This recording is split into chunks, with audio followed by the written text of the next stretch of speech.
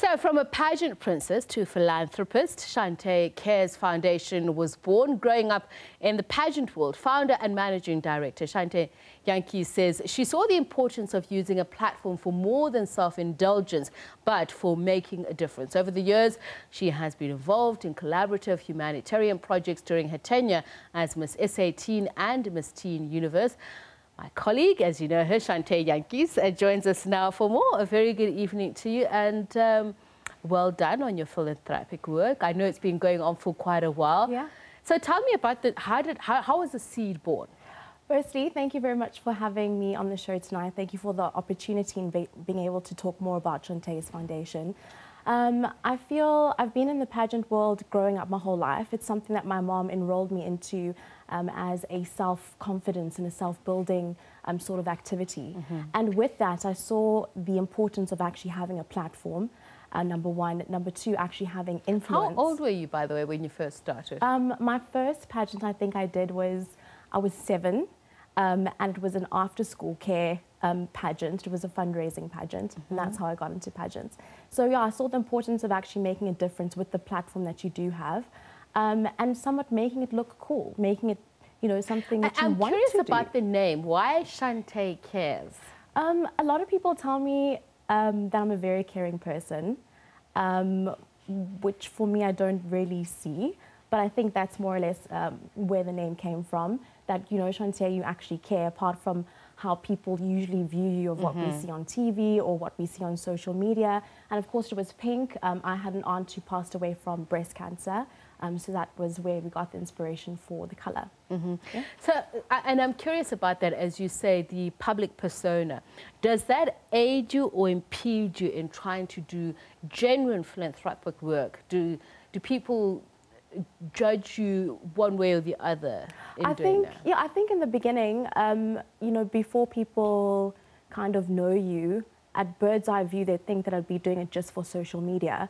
And a lot of people would be like, why do you post the work that you do? When you go to a home, when you go to a shelter, why do you take videos of the bread that you're buying? Why do you post that you're paying for someone's school fees? And I'm like, why not? You know, it's something that I'm proud of doing. It's something that fulfills me. It's something that makes me happy. When you go out and you get a beautiful outfit, or you want to go to the club, you post it. You know, that's something that fulfills you. And how else would you raise awareness, I suppose, of the work that you're doing, and maybe to attract other projects? I'm thinking that's probably your rationale as well. Not only that, the thing is, Chanté Cares is 100% self-funded. And I think that was also another thing that pushed me in wanting to do it, because I had all these initiatives that I was doing and I was collaborating with companies, but when it came to the funding and when it came to actually putting money or putting resources down, then no one wants to be a part of it. So I thought, you know what, this is just something that I want to do. It's something that I'm so involved in, and I'm going to do it myself. And I suppose people also don't understand the difficulties of raising funds, especially for when something is for a philanthropic effort, as opposed to something that build somebody else's image. 100%, to be so. And you know, I found sometimes growing up, I just felt like I wanted someone to believe in me. I wanted a miracle to happen. And I thought, you know, if I'm in a position to be able to believe in one person and to help them somewhat believe in themselves and for that miracle to happen in their lives, then why not contribute in whatever way I can? More about some of these projects. Who are you working with? Okay. How do you choose them? Okay, so initially, before I actually established Chanté Cares Foundation legally, I had been collaborating with different foundations, different organizations, and different drives. So this was one of the drives that I collaborated with Pageant Foundation. They're based in Pretoria.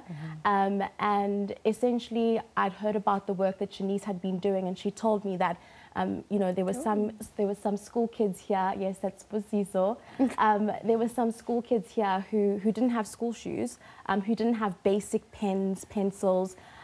So initially I started a backpack challenge, which I called a backpack challenge. And I challenged all my people or all my followers on social media to contribute and do the same, whether it was contribute towards buying the school shoes or buying backpacks. And with that being said, we had about 30 school packs that we could donate to the school children. So initially we had 10, I contributed 10, and then I had another person match 5, another person match 5, another person match 10. So how responsive are people? I mean, going back to that whole image thing, Miss Glam, you look so beautiful and so polished. Why don't you just buy all the backpacks? Well, I did. That's what I did. But I'm just saying responsiveness. When you challenge people and say, come, let's do this together. You find, I've noticed a lot of people don't like putting down money. And for me, that makes complete sense. That's why most of my challenges, when I do challenge people, are come shop with me. You can come buy the stuff yourself, or I can give you a list of whatever it needs to be bought. You can buy the stuff and then drop it off. So I'm finding now more and more that I am getting a good response, specifically from young people, and for them to see the importance of giving back. And how do you choose what is worthy for what resonates with you, but also where you really feel you're making a difference? It's hard to say. There are a lot of things that come up, but I think I sort of just follow my heart, and I see where I can contribute genuinely. I never want to be a part of something just for namesake. And a lot of the schools that I visit, or when I'm working with children, I like to talk to the kids. I like to hear their dreams and their aspirations. And I love specifically working with young girls. I think we don't necessarily have the role models that we did when I grew up. And if we did, we go onto social media for the wrong reasons. We don't necessarily look up to people because we want to be like them, but just to kind of see the lifestyle that we're living. So I also try talk to the young girls, kind of inspire them, ask them their dreams. And you hear some of these kids, some of the young girls, they say, I want to be this and I want to be this, but I don't believe in myself, or I believe that the background that I currently have is not going to allow me to do that. So that also pushes me specifically in the drives that I do choose, and the collaborations that I do choose, in being able to connect with the young woman child. So let's talk about Mandela Day, let's talk about Africa Day. What have you done in some of those milestones? Okay, so Africa Day, this is one that I specifically love. Most of the schools that we visit on Africa Day encourage the kids to dress up in African regalia, whether you're Xhosa or Zulu, or whether you're from a different country. So I really love that, and being able to speak to the children, to ask them, what the importance of Africa Day is. Do they know what it means? Unity is something that they know. So at a young age, that's something very important for me. So Africa Day last year, we did a feeding scheme in winter, where we fed about 5,000 school children in some of the designated schools. This year we did the same. And our aim this year was to, in collaboration with Sue Lubb, she's a human rights activist based in the South. Our aim this year was to feed over 100,000 school kids. Currently we're on 58,000. So I fund some of those soup schemes that we do. And for many of the children that we do visit, that's the first and the only meal that they have. So we specifically target winter because it's cold, and a lot of the kids obviously are writing exams. Mandela Day, of course, Mandela is all about paying it forward. It's not just 67 minutes on Mandela Day, but all year round. So this year I chose to participate with a children's shelter, also based in the South. And we also had some sponsors on board, face painting. They came and blew up some balloons for the kids, and we hosted a picnic at the shelter for some of the kids. And of course, I was also able to speak to some of the young girls. And I was also jumping on the trampoline. I saw that. Getting a workout in your heels. And this was last year. This was at the Home for the Mentally Challenged in the South. We also went to have a lunch with them, and we also did some sort of revamp and building for them, just to kind of make the home look a little bit better. This is Nelson. His name is also Nelson. And he inspired me because he is mentally disabled, but every time I see him and every time we go back to the home, he's always asking me, like, what have you been up to? What are you doing? And he wants to be a DJ, and he's someone that inspires me so much. He knows of his disability, and he's like, I'm not going to let that be something that inhibits me from doing all the things that I want to do and for dreaming. Right, so if I was a genie and I was popping up and I say, what's your wish list for the next year?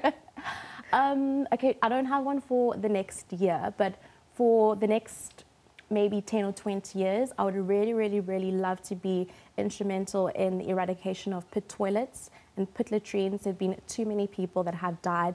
We saw Michael Komape, of course, that case is still going on. And over 3,000 schools in South Africa are still subject to having pit latrines. That's absolutely unacceptable. That's almost 4,000 people. So I'd love to be involved in that. I'd love to somehow be a part of building a library as well as building a university one day and a hospital. That's my wish list for the next 10 to 50 years or so. I'm going to see about that magic wand that I have hidden behind me. Thank you so much for joining us, Thank Chanté. you so much for the opportunity and letting me talk about Chanté Cares Foundation and this evening. wishing you all the best. Thank you very much. My colleague, philanthropist and founder of Chante Cares Foundation, Chante Jantjies.